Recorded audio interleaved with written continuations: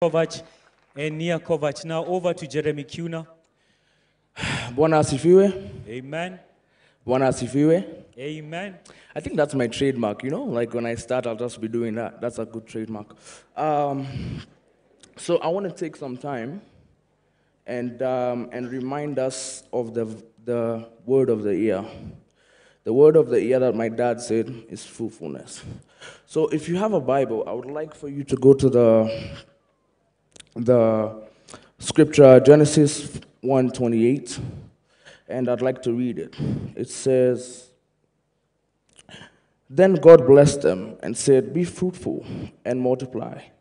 And then I'd like to go straight to 29 and say, "Then God said, 'Look, for I have given you every seed-bearing plant throughout the earth and all the fruit trees for your food.'"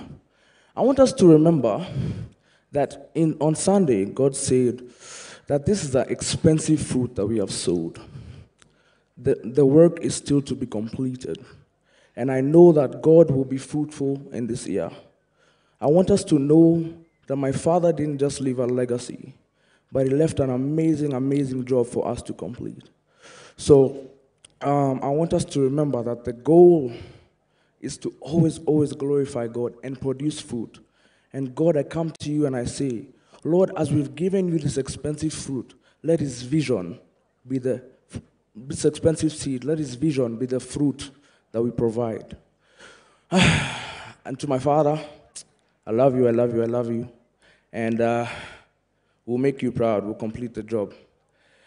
Thank you, Mom Teresia, my girlfriend. I love you more than anyone. I love you so much. Thank you, Mom. And I want you to know that we stand with you and we are here for you. I love you. Bye. God bless you, Jeremy Kiuna. Him and our senior mom call each other boyfriend and girlfriend. Jeremy just graduated from the university the other day and is beginning his master's degree. And his father was so proud of him.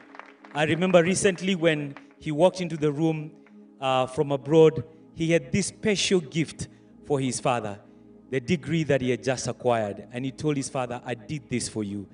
And Bishop said something that made me emotional. He said, "I am so proud of you, I could never be prouder of you." And he added that even if you did not graduate, I would still be proud of you. What a father we had in our bishop.